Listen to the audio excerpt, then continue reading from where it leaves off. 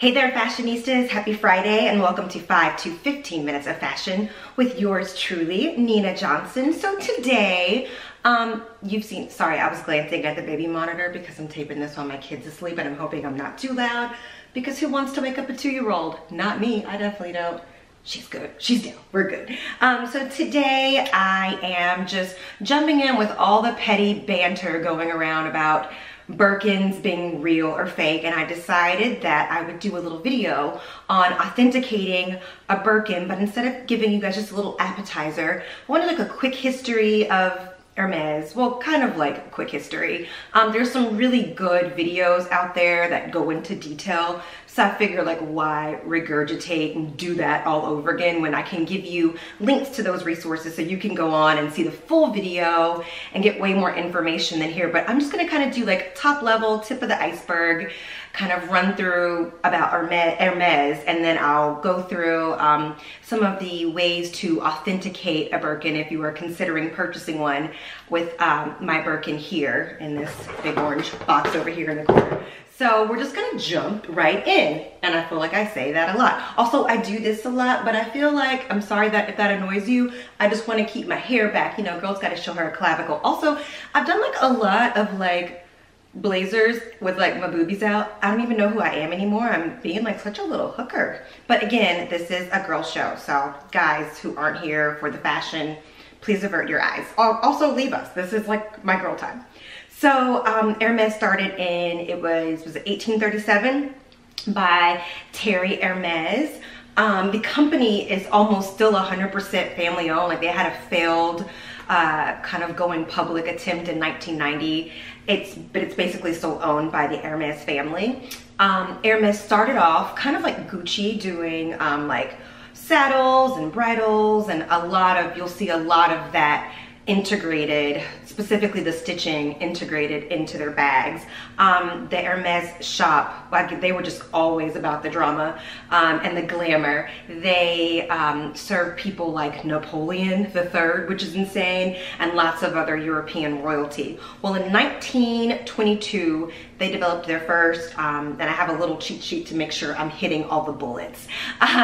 They made their first handbag, and then in 1937 they opened their first kind of scarf manufacturing, and I call them a twilly. I've heard them being called that, but they're really pretty Hermes scarves that you see tied on Birkins and the Bolide and all those bags. So they opened up their first like silk scarf factory in 1937. So I'm gonna start with just like a review of their bags. So one of their first bags was again the Bolide. I love this bag, and they've done some fun things to kind of update this bag. But before I get to that, let's talk about there's a Bolide that's kind of your standard, I think it's like 30 centimeters, and there's a Bolide that's wide.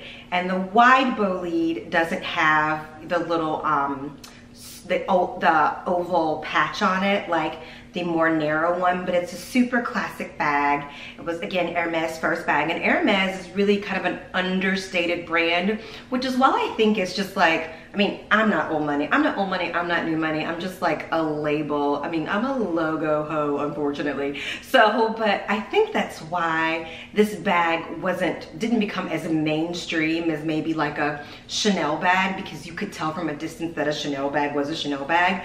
But Hermes does a lot of like no logos, so I really think that's really pretty in a lot of their bags too. So if you know, you kind of just know with those bags. And then the Bolide, they did like a rainbow one recently, and then like they've done some with like really cool graphic prints on them. Love the Bolide. And the next up, I think, is one of their like super popular bags. It's their crossbody. It's the Evelyn. And the Evelyn's done in a bunch of different leathers, and so that's something too. There's Yogi's Closet has a full history for Hermes, and it talks about like all the different types of leather and the stitching and the different sizes and what the bags are called. Like, so if you were super into it, I will put that link on my website so you can go and just like drown in Hermes knowledge. It's super interesting. I was like reading it one night and my husband goes, "What are you so into?" I'm like, "I'm looking at porn." I mean, it felt like porn for me. It makes me tingle in my no-no place. That's what Hermes does. So back to the Evelyn. So the Evelyn Really fun colors, really durable crossbody bag. I think it's probably most known for having the H on the front. It's probably their heaviest logo bag, but with a really simplistic like H just kind of done in kind of perforated holes throughout the bag, which I really think is pretty. The H inside the oval, gorgeous bag. And I love that it comes in a bunch of different sizes, size options and colors. I love the Evelyn. I don't own one of these bags, but it is going to be next in my collection. The next up is the Garden Party bag. I recently talked about this bag. I called it the garden bag. Sorry, the Garden Party bag. Amazon has some really like dangerously close kind of designer inspired Hermes garden party bags. And I've seen, I think the celebrity that carries the most amount of garden party bags, I see Reese Witherspoon, she likes them a lot. Reese Witherspoon carries them a lot. And I love the just beautiful simplicity of the garden party bag. And Hermes has the most like luxurious leather. Love Hermes leather. But yeah, I love seeing Reese Witherspoon, and she's like notorious for like sticking another bag down inside of her garden party bag. And I think garden party bags are good for like carrying on a plane too, because they come in a different array of sizes. Different array. There's two. There's like a smaller one that I think that's like 30 centimeters, and then there's a larger one that's 36 centimeters, but it's a super pretty bag. And there is one that's pretty close to it in color and in shape on Amazon, and I already have that linked on my site. But if you're looking for it and you can't find it, just DM me and I'll send you the link. Okay. Oh, I have a fuzzy on my lip. I hate that. Everything sticks to this lip gloss. I mean, it's pretty bomb lip gloss. Tom Ford. I'm gonna cut all that out. Or not. I'm not gonna cut it out. It takes too much work. So after the garden party bag, I think my next up would be the Constance. So the Constance was released back in 1959 for, I think it was like named after some royal's child. But again, you can go through and read all of that information at Yogi's Closet, because they just have a full detailed history there of the Constance. Now the Constance is pretty recognizable too because of the H clasp on it. Excuse me. You guys, I knew this was gonna be one of those days where I couldn't stop clearing my throat, so I brought my water.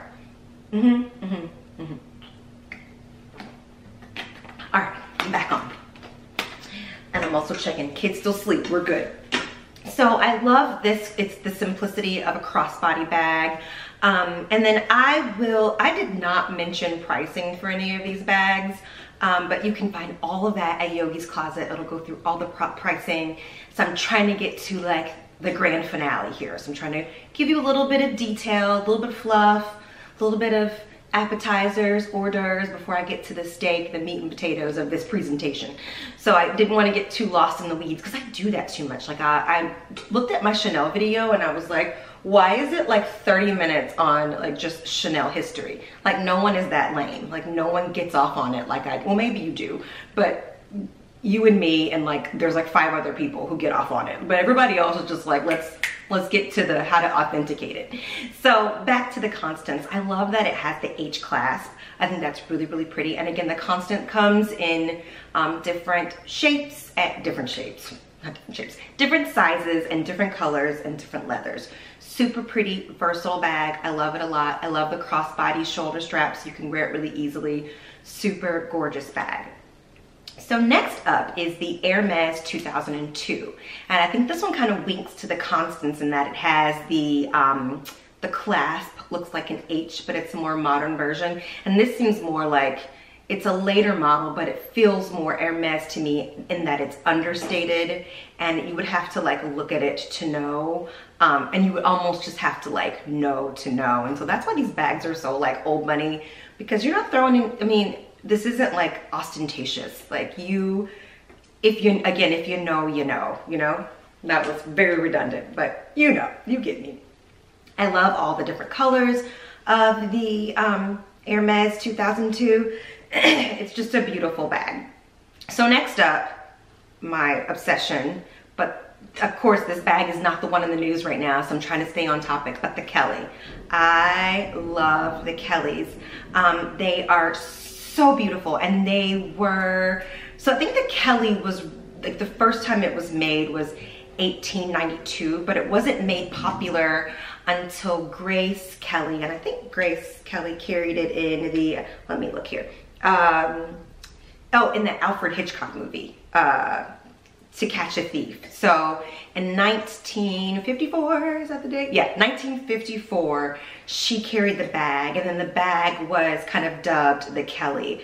It had a different name originally, but they gifted her the bag, and she started carrying the bag, and the bag just became like wildly successful and very popular. And here is a picture of Princess Grace Kelly carrying the Kelly bag, and I think what she has here, it looks soft around the edges. So the Kelly has two versions: the Cellier, which is a very structured box shaped, and then looks like she's carrying here the, oh my gosh, what is the name of it? Rotinet. The Rotinet, I hope I'm saying that right. Oh, my French is terrible. But the Rotinet is the softer Kelly. So there's one that's kind of like a pillowy soft, not very structured, kind of puts you in more of a vibe of a Birkin, a softer leather. The bag has shape, but it's not like sturdy and structured like the Cellier. And so that bag is super, super, super gorgeous. Again, the Kelly comes in an array of sizes. There's like a micro Kelly that has an insane wait list to get. And then there's more of like the Kelly Voyage is like really, it's a really massive Kelly, which is probably why it's called the Voyage. And then there's the Kelly Pochette, and it's a small kind of like clutch. That's a Kelly. They're all gorgeous. I mean, I can't say it enough. Go to Yogi's Closet and review the history. It's just incredible. So right now, the meat and potatoes, right? We're gonna talk about the Birkin. Let me grab the Birkin. I don't know why I always do this.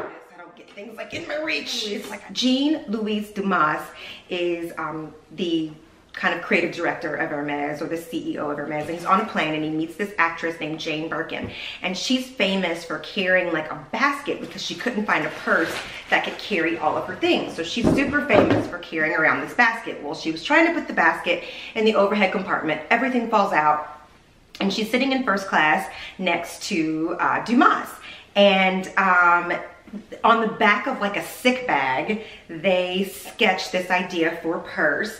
And then in 1984, he creates it and sends her one. And of course, not bearing the lead, he sends her a Hermes Birkin, and it is created for her. And it is wildly successful bag. So this, just about the Birkin history, right? So the Birkin is one of the Hermes bags that takes 18 hours to produce. One person does it from cradle to grave. One person designs it. The Hermes bags range from probably $10,000 all the way up. The Himalayan Hermes bag is $550,000. It's made from like albino croc, and there's the loops are diamond encrusted here. And it is just an incredible bag. And the bag again has like the saddle stitching that you would see in very early Hermes like harnesses. So getting an Hermes bag first before we talk about how to authenticate it. So getting an Hermes bag is very difficult. The boutiques limit, even if you have the money, the boutiques limit how many bags you can buy a year. Oh, sorry, I was like, did my camera just shut off? No, we're on, we're still golden. Also, you guys, this is so ratchet, but I just realized you can see that I put, I'm not starting this video over. You can see it, comment on it, I don't care. I just put, the sun was so bright out of that window that I just took one of my, shout out USPS, like priority mailboxes that was folded and just stuck it in the window and did not like crop it out of the frame. But we are here now, we are in the home stretch, and I'm not doing this over because my kid has to get up and have a snack. So I'm sorry, just talk about me amongst yourselves. So talking about the pricing, we were talking about the Himalayan Birkin. There's reportedly 5 of them. There is this like socialite in Japan, I think she has all 3 sizes. And then there, Marjorie Harvey, Steve Harvey's wife, has one. And there's this guy out in Vegas who is incredibly obnoxious. I mean, he is just like, if you look up, like, he just is obnoxious. If you look up tool bag, he's probably a very nice guy, but he just looks like a tool bag, like a sleazy, like if you look up tool bag, douchebag, like his picture's there for both of them. So, and he bought the other one from Privé Porter for $550,000, but the bag is just gorgeous and ridiculous. Very difficult to get your hands on a Birkin.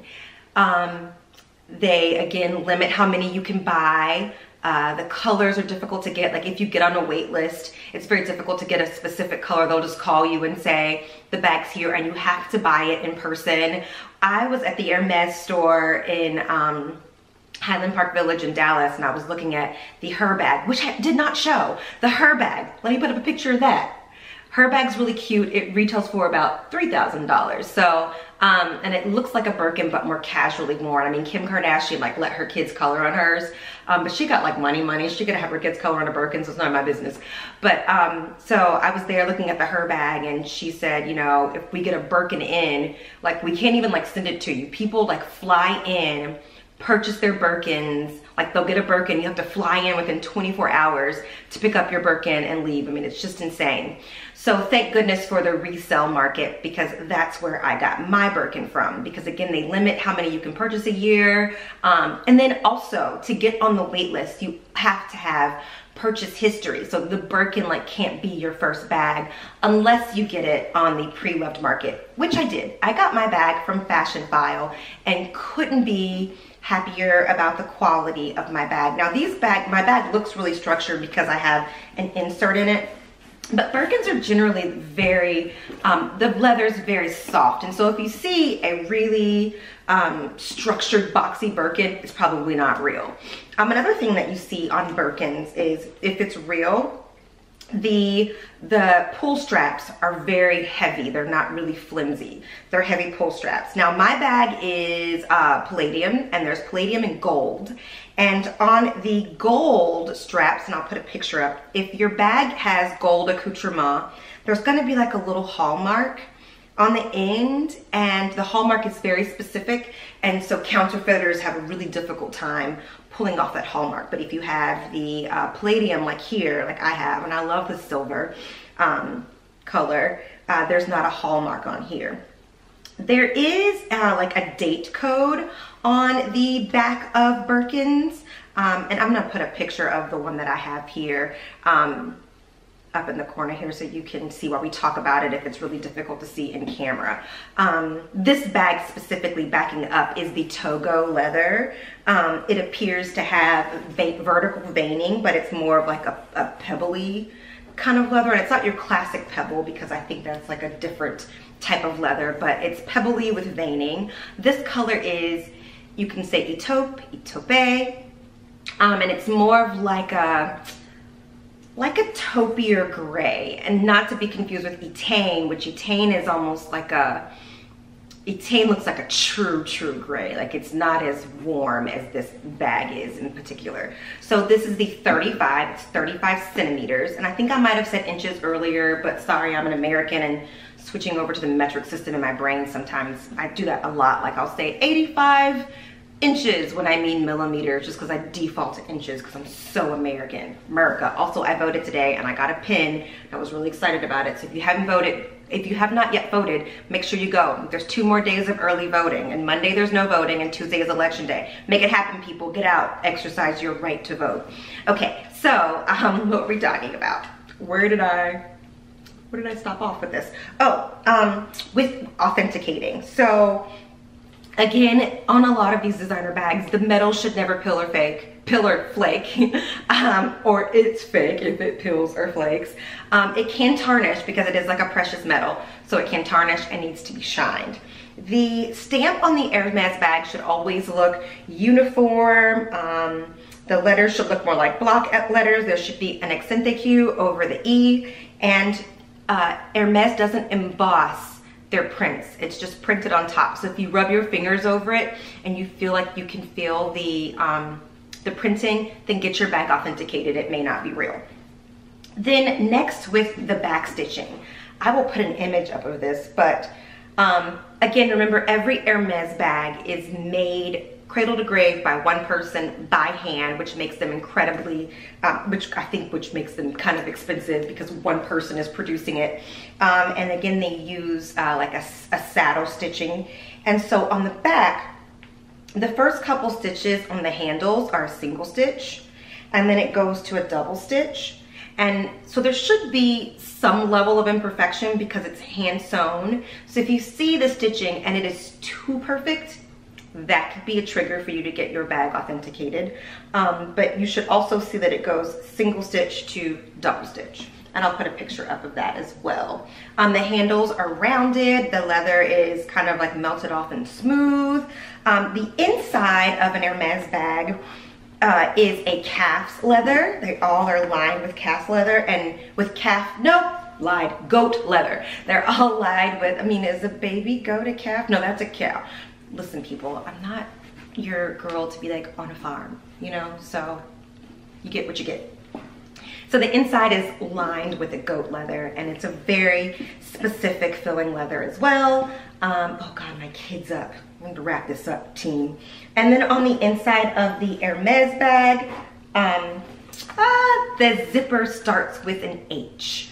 And there's one other thing. Oh, the date code on some of these bags will be under the flap or on the pull strap here. And so the date code helps you know when the bag was designed and produced. And it also has a maker's mark in it, which is like top secret, and it leads back to the actual person like who created your bag, and it's like super top secret, and it's so cool. I wish I could crack the code behind it, but I think that's really cool too. The hooks here should not wiggle at all, and they are more like rounded off at the top, and counterfeiters generally don't get the rounded portion here, right? It's very square when they do it, so that's a way to know if a bag is counterfeit. And then one of the dead giveaways, the feet on the Chanel bag, you guys, I am like very distracted, but I am not doing this video over. Shout out to all you guys. Get your Hermes bag. I mean, pay off your student loans, buy your house, and then get an Hermes bag. Also, do whatever you want to do. If you want to like live in your car and get your Hermes bag, do you, boo. Like, do it for the haters, the masses, and the paparazzi. So the feet on the Hermes bag should not move. Seriously, what is happening? Oh, you gotta be kidding me. I don't know what's going on with my camera. I got nothing, but I left off on the feet. The feet are hammered in on an authentic bag, and they should not move. So if you can turn the feet at all, and mine aren't moving at all, if you can turn the feet at all, you need to get your bag authenticated because it may or may not be real. You guys, so that is the gist of my little walk down Hermes lane. I can say that I've had the most luck finding the best bags with Fashion File. The caveat to that is the Real probably has better pricing, but you can't return their bags. So if for any reason you get it and you're unhappy with it, you can't return it. So I would recommend Fashion File for your pre-loved Birkins and Kellys. You guys, thanks so much for joining me today. Sorry it was kind of scatterbrained, but I think if you've been here before and you know me, you kind of expected to just always be a little bit wonky and a little bit scatterbrained. So again, thank you so much for joining me. Hug each other, love each other, and I will see you guys next time. Have a good weekend.